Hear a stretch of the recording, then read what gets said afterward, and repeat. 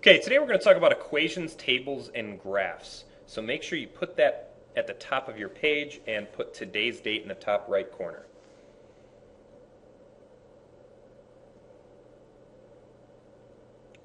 If you remember from the functions lesson, when we talk about equations, tables, and graphs, we're talking about things like y equals 15x, and we're going to graph those. This being the function and getting the graph. So first, though, we're going to apply it to real life, like real life functions. So you don't have to write this whole thing down, but just pay attention. Make a table and sketch a graph of the path of a submarine diving at 50 feet per minute. The depth of the submarine is represented by the equation d equals negative 50m. Make sure you write that down, where d is the depth and m is the number of minutes. Every time I have a word problem, I reread it. Make a table and sketch a graph of the path of a submarine diving at 50 feet per minute. The depth of the submarine is represented by the equation d equals negative 50m, where d is the depth and m is the number of minutes. Now, it's negative 50m because it's diving, right? If you can picture a submarine, it's going to be like this with a little thing on it and let's say propellers. And it's going to be diving at 50 feet per minute, right? And you would think I'd want this with it. So d equals negative 50m. That is our function. So make sure you write down our function. Now, it doesn't tell us number of minutes, right? Well, whenever I don't have that, I like to think of easy numbers. So think about 0, 1, 2, and 3 minutes. And 4. Why not? So we're going to make our table. We're going to have inputs and outputs because it's a function.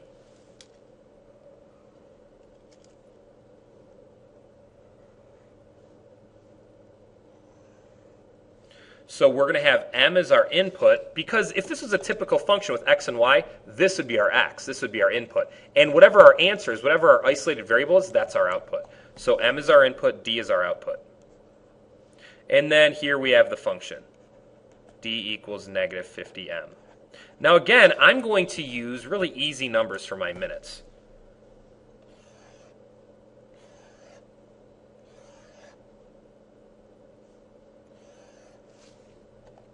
I'm going to use 0, 1, 2, and 3. And now I'm going to plug in. D equals negative 50 times 0. Well, anything times 0, 0, right? So that'd be 0. D equals negative 50 times 1. Negative 50 times 1 is negative 50. D equals negative 50 times 2, which is negative 100. D equals negative 50 times 3, which is negative 150. So I have my ordered pairs, right? So I can make my extra column over here, m comma d, which is kind of like x comma y, right? So 0, 0, 1, negative 50, 2, and negative 100, and then 3 and negative 150. So I can graph those now. And what's weird, look at this graph. They're huge numbers. I'm not going to fit it on the graph if I'm going to use a typical graph where every single line is 1. I can't do that. So what I'm going to do is I'm going to represent x and y. X's I'm going to leave as 1 because that goes up by 1. But y's I'm going to go by 50s. Why not? So let's graph it. And when we graph it, we have to label our, well, this will be our D's, right? Because it's kind of like our Y's, and this will be our M's.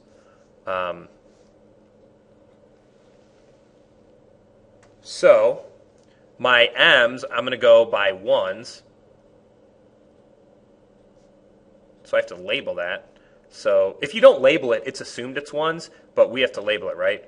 1, 2, 3, 4, 5. And then my D's, I'm going to go by 50s. 50, 100, those are negatives, right? So that'd be negative 50, negative 100, negative 150, negative 200, and negative 250 just for good measure. And then it'd be the same up here, but since we don't have those numbers, we don't have to worry about that. So let's plot them. 0, 0, 1, negative 50, 2, negative 100, and 3, negative 150. So there's our nice function. And notice if we were to do the vertical line test, it would be perfect for us, and it would never cross two spots at once. So that's a function. So that's our function of the submarine diving at 50 feet per minute. And that is exactly the equation of our function. Try number 2 on your own.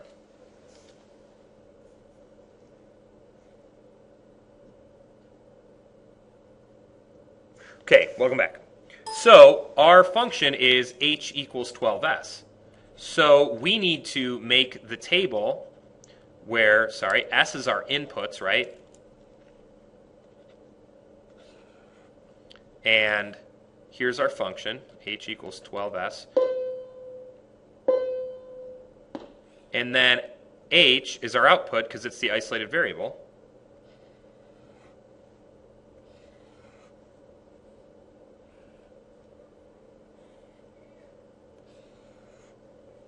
Let's use 0, 1, 2, and 3. And then we'll do s comma h.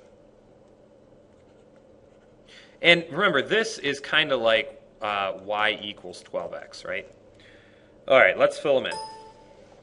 Well, 12 times 0 is 0, right? So it'd be 0, comma 0. 12 times 1 is 12, so 1, comma 12. 12 times 2 is 24. 12 times, so it'd be 224. And then 12 times 3 is 36, so that'd be 336.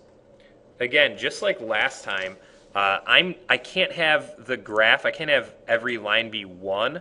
So what I'm going to do is I'm going to make it so that each line, each of my y's, let's say, and you might not have done it this way, but I'm going to make each of my y's be 10, because that'll just be easy for me. So my x's here, or you could call them s's, my x's and my y's. My x's I'm going to go up by 1, like I always do.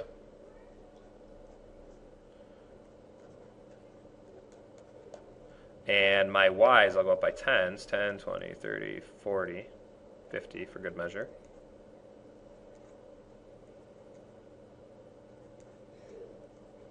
Okay, so I have 0, 0, 1, 12, that'd be about right there, 2, 24, 3, 36. Get a nice linear function here. Now, you might be wondering, why didn't I use negative numbers? Why are my s's, why are my seconds not negative? Why are they 0 and then positive from there? You can't have negative time. It can only be positive. So that's why we use positive numbers. All right.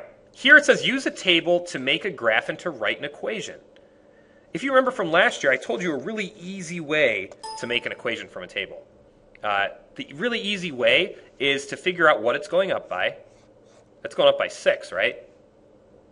So that means it's y equals 6x. Whatever it's going up or down by, that's what you multiply by x. Now, here's the tricky part. What do you add to it?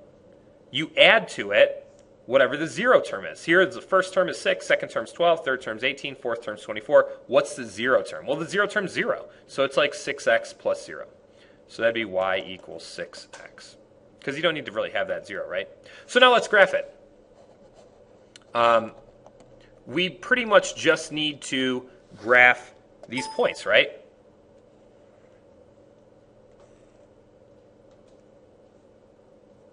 And I know my graphs aren't perfect, but they don't need to be. So my x's, again, I'll go up by 1s.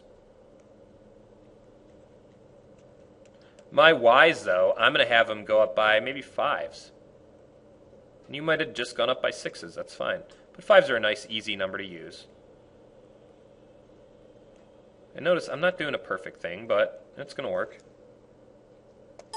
So 0, When x is 0, y is 0. That's good.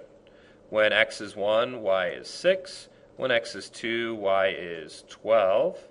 When x is 3, y is 18. When x is 4, y is 24.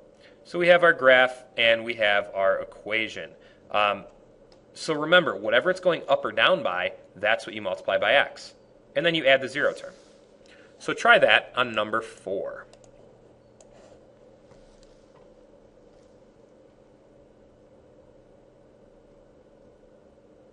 Okay, welcome back.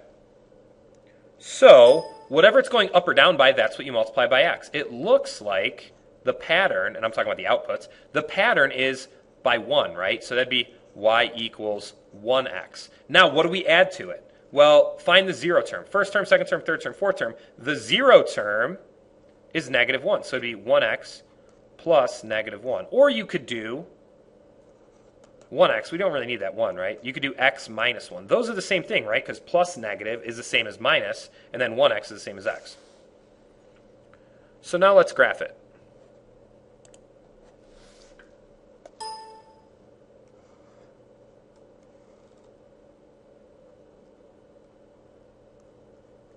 Notice I'm not going to label them with numbers so that I know that each one is 1, right? And I'm labeling the x and y axis just so I know. 0, negative 1, 1, 0, 2, 1, 3, 2, 4, 3. So that gives me a nice linear function. Okay, now we have a graph. We need to make a table out of it and write an equation. So we need to plot our x's and y's. So take a look at this graph. Notice there's no labeling, so it's going up by 1s. So when x is negative 2, y is negative 1. When x is 0, or sorry, when x is negative 1, y is 0. When x is 0, y is 1. Notice a nice pattern here. When x is 1, y is 2. When x is 2, y is 3. And when x is 3, y is 4. So notice what it's going up by. It's going up by 1, right? So that's y equals 1x, or just x.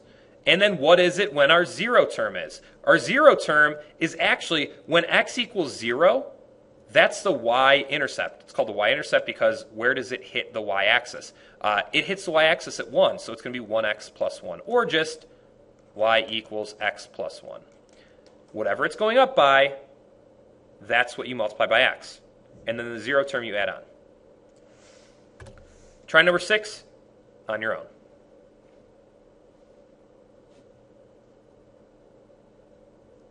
All right, welcome back. If you notice, this is going by 1s, but this is going by 2s. That's why it's labeled, okay? So here's our x's and y's. When x is 0, y is 2. When x is 1, y is 4. When x is 2, y is 6. When x is 3, y is 8. And just for good measure, when x is 4, y is 10. Now it's going up by 2 every time, right? So that means it's y equals 2x. Now let's look at the 0 term. The 0 term, meaning this is first term, second term, third term, fourth term, because the inputs are the terms, or the domain. At the 0 term, y is 2. So it's going to be 2x plus 2. There's our equation. Whatever the pattern is times x, and whatever the 0 term is, you add that on. All right, great job.